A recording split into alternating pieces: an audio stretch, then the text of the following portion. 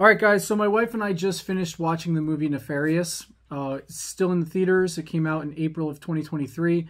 And some of my thoughts on the movie, and more so how this correlates to a book that was actually written back in 1938 and held and hidden from the public until roughly 2011.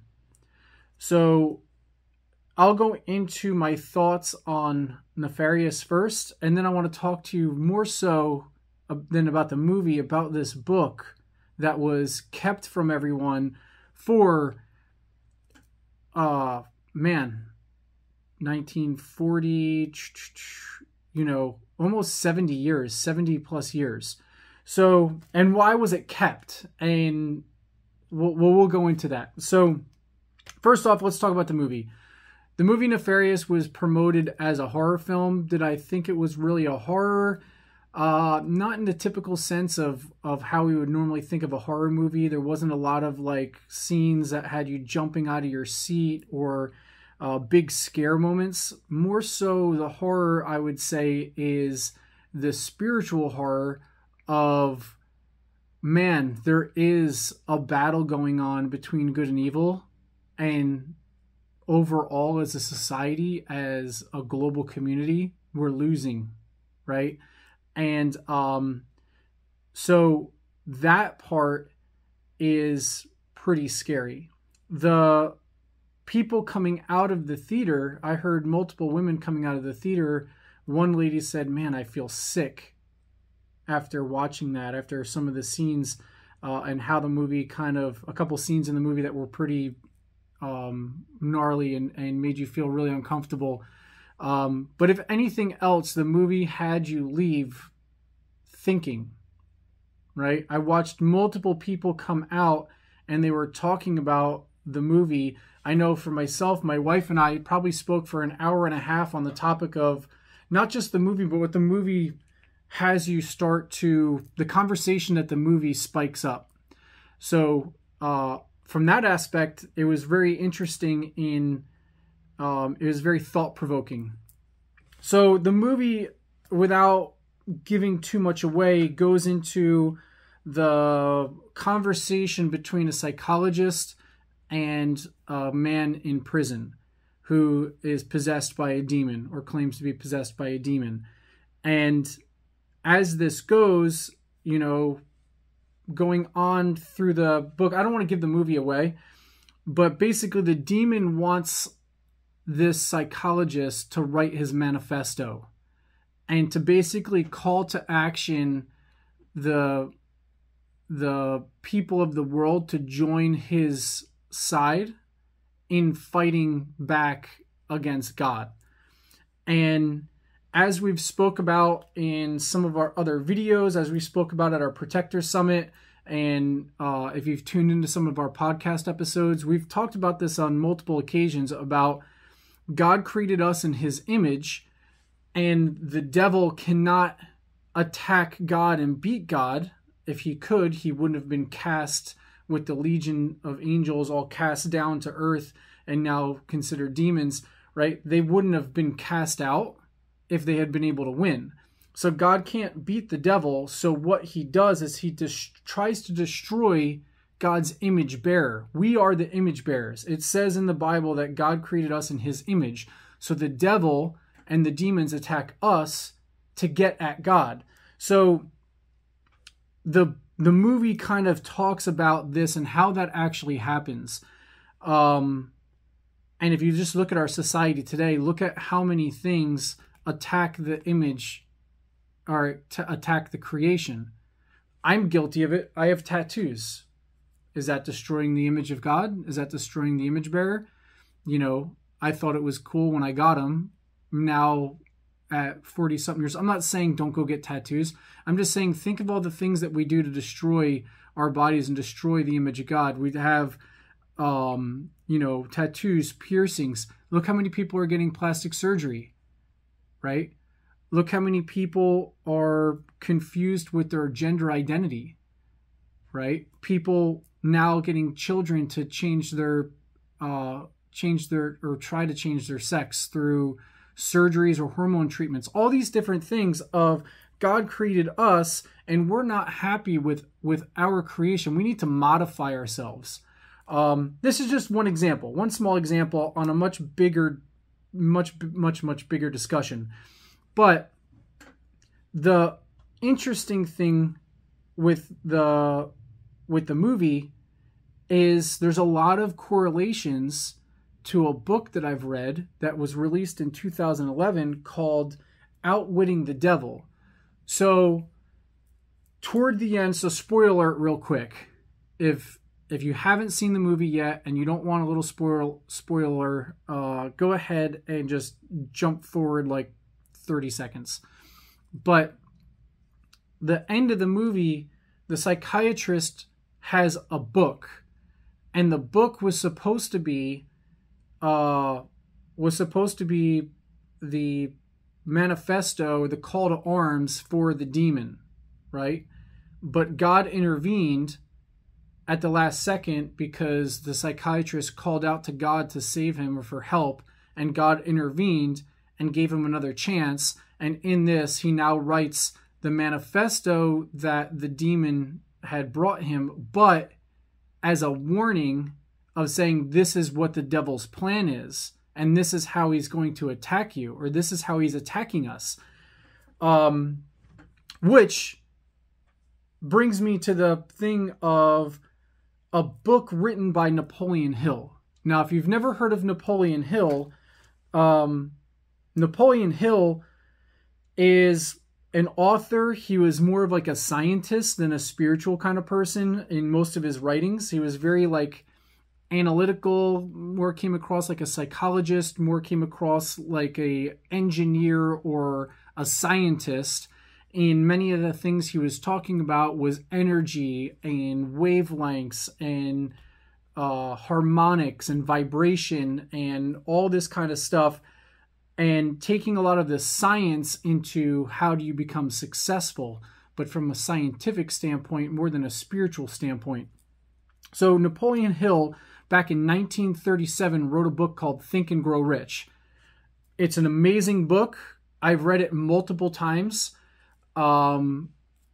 If you've never read Think and Grow Rich, I highly recommend it. It's a great book with a lot of really good things to take away on how you can be successful. And people think of the title Think and Grow Rich and they're thinking money. It's Think and Grow Rich as far as being rich in your way of life, rich in being in a form of abundance, and in a form of success. Not necessarily money, although money may be a byproduct of the riches that you receive. So that was a book he wrote in 1937, and it was a huge hit. It was a bestseller. You know, people were eating this book up, and it was kind of, I don't want to say this was the start of self-help or whatever, but it was one of those books that was like one of the flagship books of really getting the momentum going on how do you become an entrepreneur? How do you become successful? How do you take charge of your life and win? And after about a year, he was wondering, why is it that I gave everyone the checklist of what to do to win, but people are still failing? How is that possible? And Napoleon Hill believes, or had said, that the devil came to him and they had a conversation. Now, many say that this was a metaphor, right? Or a fictional story that he put into the form of like a conversation or an interview. And that's for us to determine, or, you know, I don't know if he actually interviewed the devil or not, or if this was just a screenplay or a conversation that he basically just put in that format.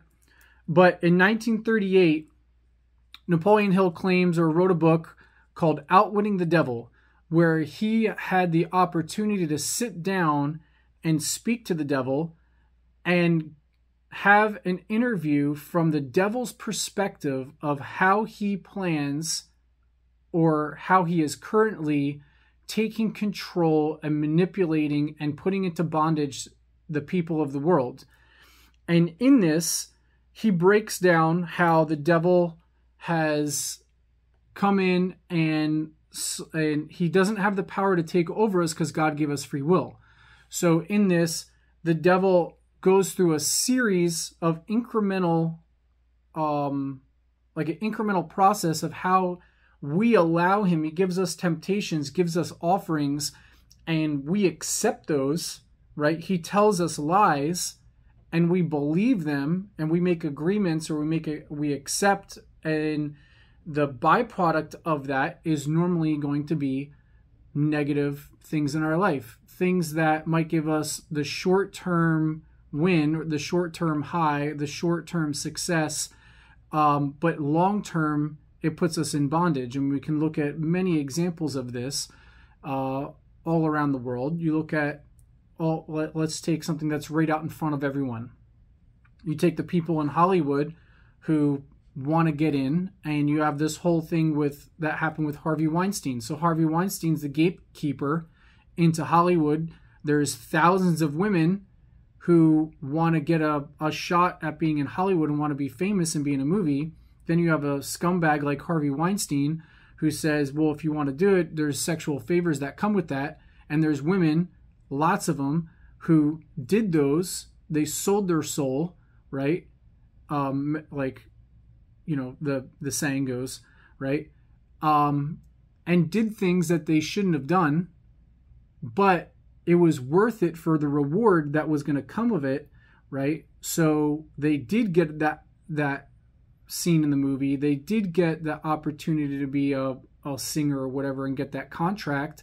And now they're living as millionaires, and they're here. All these people have been holding this guy up because he's been the gatekeeper to Hollywood, right? But at the same time, you know, they have this emotional damage that they now have to hold on to, knowing that they've done things that they shouldn't have done to get that position. So there's many things like that we do, whether it's with our diet, whether it's with relationships, you know, affairs, whether it's with business deals where maybe you do a scumbag move and you screw someone over just to get ahead, right? There's lots of examples of this. But in this book where Napoleon Hill interviews the devil, right, it talks about how the devil is going to take over the school systems. It talks about how the devil was going to work through politics. It talked about how the devil was going to work through our media outlets, right? It talked about how the devil was going to take over our children and start the children out young, going through the parents to get to the children quickly and start them at a younger age. All these things, right, that if you were to read the book right now, you would think that this book was written by some ultra-conservative person like a year ago. But the thing is, this was written in 1938. Before this stuff happened. This is prior to World War II, right? The war hadn't happened. We weren't in this technology age with all this different stuff. Our schools weren't doing drag queen story hour with books that are super controversial, sexualizing the children, whether you agree with it or not. It's a very controversial thing, but this wasn't happening in 1938. So what happens is Napoleon Hill writes this book, again, in 1938, 1 year after he had this bestseller, Think and Grow Rich. His wife comes to him and says, Napoleon, please do not release this book. People are going to think you're crazy. Again, he's not a big spiritual guy. He's more of a scientist. So in writing a book about him interviewing the devil, well, the adverse to that is if there is a devil, then now there has to be a God. And Now he's making his once were psychological and scientific books. Now this brings in a whole spiritual element, and this is not what his books and his, whole thing was about. So the other thing is, it starts calling out the politicians. It's calling out the schools. It's calling out the media. It's calling out our healthcare system.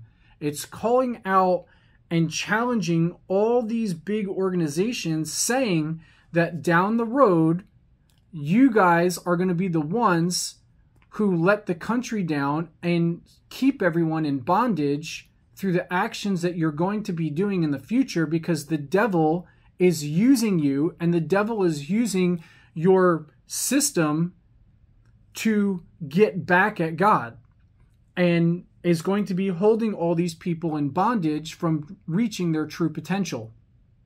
And she's like, please, do not release this. Do not release this. And he doesn't. He said, okay, I'll think about it. I'll give it some time. In the meantime, Napoleon Hill goes on to write tons of other books. All these books are great. But Napoleon Hill never releases the book. And in 1970, he dies. And Annie, his wife, says she inherits the business or his publishings. And she says to the publishing agency, because they're like, what are we going to do with this book? She's like, as long as I'm alive, we're not releasing that book. My husband has a very good reputation. He's built I'm using this term, this isn't necessarily factual. He's built like this empire on all these books. He's made a super positive impact. People love him. His books are selling by the millions. I don't want to taint his name and his reputation by releasing this book that basically says that all these people are working for the devil. So the book stays in the vault. They never release it. Annie goes on and she keeps it in the vault until 1984. She dies. The book then gets passed on to Charles Johnson. That's the nephew of Napoleon Hill's wife. And he was the president of the Napoleon Hill Foundation at the time. And he's like, I wonder if we should release this. There's a lot of good information. And now at this point, we're in the 80s going on the 90s. And some of this stuff is starting to show up. And Charles is looking at this. He's like, man, there's a lot of stuff in this book that is actually coming to fruition. I wonder if we should release this. And his wife, Frankie, she's like, no, I agree with Annie. This book needs to stay in the vault. Do not release it. The company's doing good. The Napoleon Hill Foundation has a great reputation. Everything's going good. The only thing that can happen of releasing that book is negative. Like, the risk is not worth the reward. So Charles goes, okay. And Frankie says, as long as I'm still alive, I don't want that book released. I agree with Annie. It needs to stay in the vault. So Charles doesn't release it.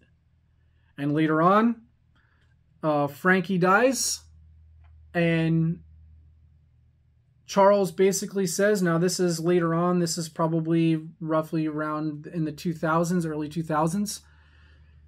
And Charles said, I made a promise to my wife, Frankie, that I would not release this book. So Charles passes it on to Don Green. Don Green is now the CEO of the Napoleon Hill Foundation. And Don Green looks it over, and for years, Don Green is kind of like, what do I do with this? So finally, he hands it over to the publishing agency, Sterling Publishing, and says, we have this book. What do we do with it? Sterling goes, well, Napoleon Hill's not writing books anymore. And maybe we release it because, we can't get any more books out of him. We have this one book that's sitting in the archives. We could release one more book. It's controversial, but, I don't know if controversy is necessarily a bad thing. So it wasn't until 2011 that this book was released. And I remember reading this in 2011 when it came out, because I'd read all these other books by Napoleon Hill at this point. And when they were like, we're releasing this book that Napoleon Hill called Outwitting the Devil, that was written back in 1938, I was intrigued. Why did they not release this book? What was so bad in this book that it shouldn't be released? And when I read it, again, it was like they literally had, it was like Napoleon Hill had just wrote the book, because everything that he was writing about, you're like, yeah, that's happening right here. Yeah, that's happening right there. Oh my gosh, all this stuff that they're saying makes sense, right? But again, this book was written before all this happened. And now it's released, and it's on the Full Spectrum Warriors reading list. If you're on our university, you've seen that I have this book on here. I've probably bought this book 10 times, and normally I would hold it up and show you a copy, but I keep handing it out, and I buy them in the bulk, and I hand the books out to people to read, and sometimes they give them back, and then I give them to someone else. Now with audiobooks, you can just listen to it on audiobook. If you don't have the time, reading it is usually more impactful, but if you don't have the time to read it, I would check it out on audiobook. But if you've watched the movie Nefarious and you've read this book, right, you basically watch Nefarious and you go, they've taken the Outwitting the Devil and they've put it into a cinematic story, or they put it into like a little screenplay, whether you're reading the 2016 book, A Nefarious Plot, which was the movie version, or was the book that they made the movie Nefarious off of, right? But I don't know if the author has ever read Outwitting the Devil or not. But if you finish up watching the movie Nefarious, again, spoiler alert, fast forward 10, 15 seconds. So if you've watched the movie, and at the very end of the movie, when he is in the interview with Glenn Beck, and you have the book that's sitting on the table, and he said, yeah, this was the devil's manifesto, this was the devil's call to action, but I modified it to make it a warning so you understand what the devil's game plan is. That is the book Outwitting the Devil. So if you want to know what was in the book at the end of the movie, I suggest that you go check out Napoleon Hill's Outwitting the Devil, whether you do it on audiobook or you read it, because it is a very, very good outline on how the devil is working in a way to keep you from reaching your true potential. If you don't believe in God and you don't believe in the devil, you could read the book anyway or listen to that audiobook anyway. Take the spiritual part out of it. Think of it from a factual standpoint of that is an analogy or like a metaphor for the shortcomings or how distractions in your life will keep you from reaching your true potential. But again, Nefarious, I think, was a good movie. The dialogue was very thought-provoking. As far as a horror movie goes, were you jumping out of your seat and all that stuff? No. But the dialogue was really good. The scary part is from a spiritual standpoint, understanding that there is a spiritual war going on behind the scenes, right? And where do we fall within that? And how are we contributing to the devil's army or God's army? How are we being manipulated and used? How are we being influenced by the things happening around us? And again, I think for deeper understanding of the movie Nefarious, you should read or listen to Outwitting the Devil by Napoleon Hill. So hopefully that helps. Let me know your thoughts in the comments below, and we can keep this conversation going.